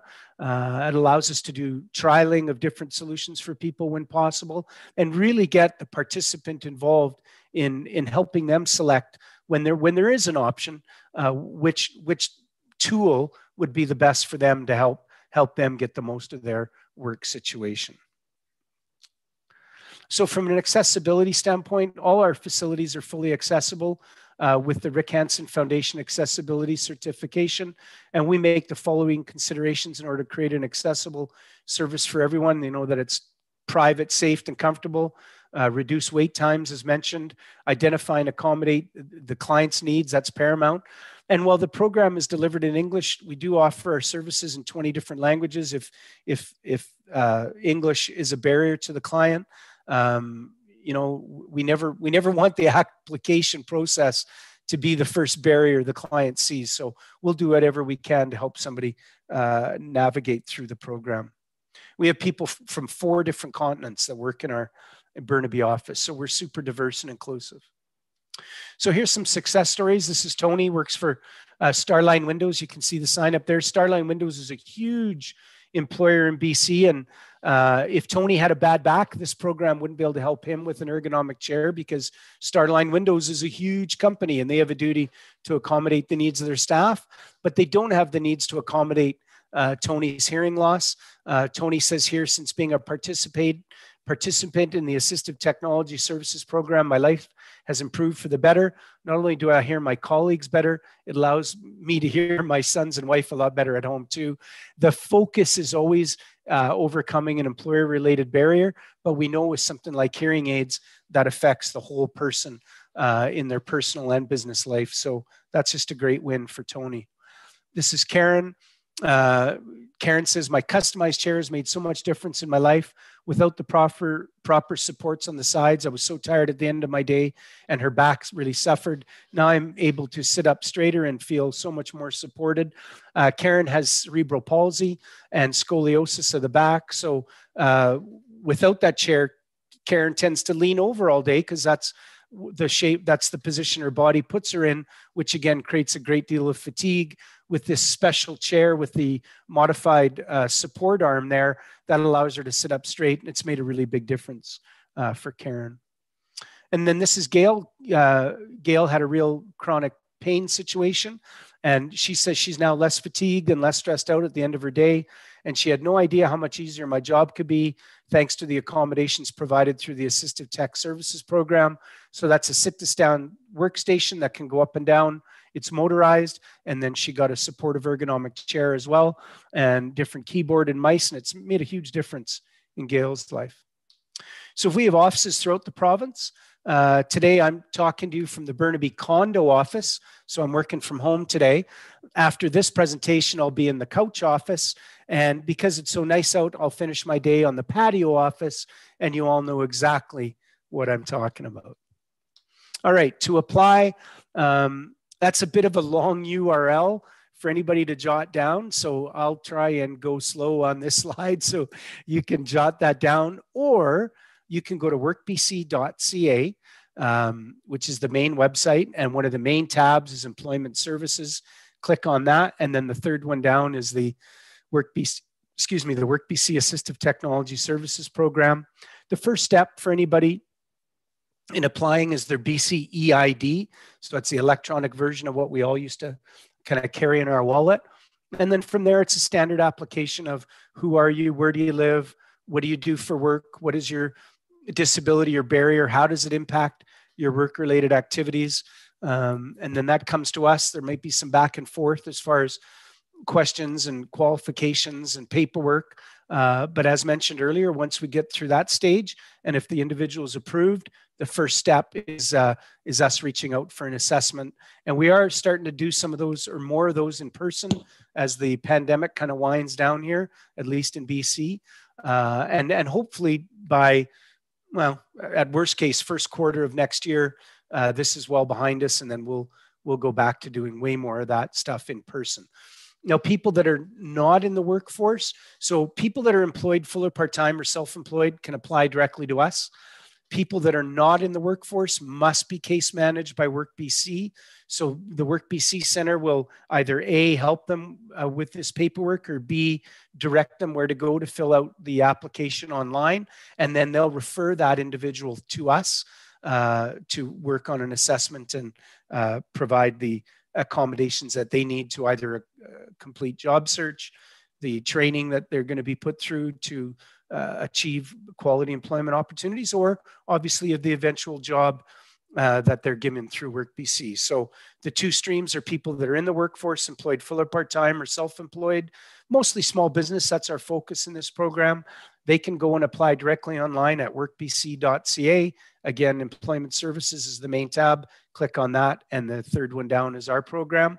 Or people that are not in the workforce, they must be case managed by WorkBC. Again, there's 102 WorkBC centers in the province, and there's, no matter where you live, there's one probably very close to you or your community. Okay. All right, there's my mug. There's some generic access into the office. If you have questions, I'll again put my email address in the chat for anybody that arrived a little late today. And if you have some questions, you're more than welcome to reach out to me. Happy to field those. And Sasha.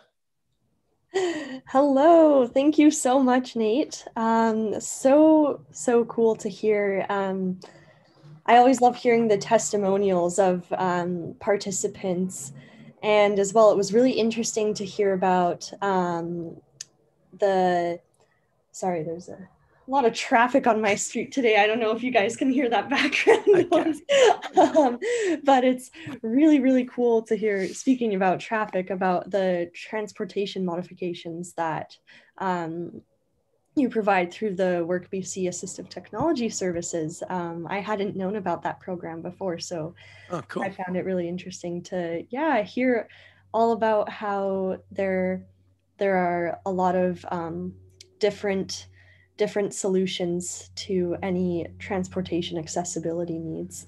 Yeah, absolutely.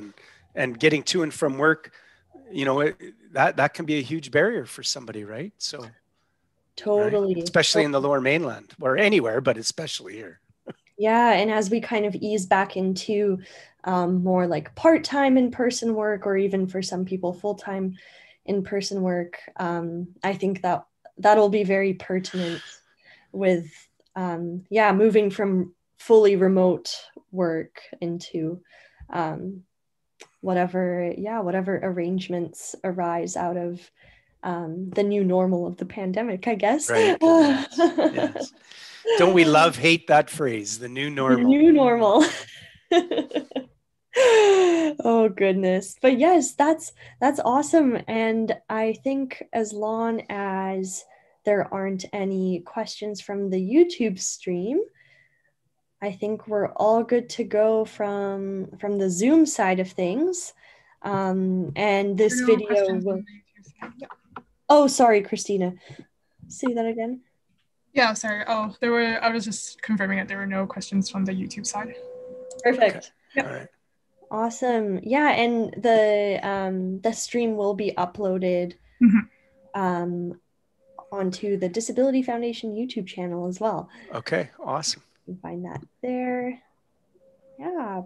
Okay. Perfect. Thank you so much. Well, much. thanks very much for the opportunity today. Appreciate it. Thank you so much for joining us today, Nate. We really appreciate you coming and presenting to us and our members. Yeah, absolutely. And keep up the good work. You're changing the lives of people every day. And I absolutely applaud the work that you folks do. And thanks for letting me be a part of your roadshow today.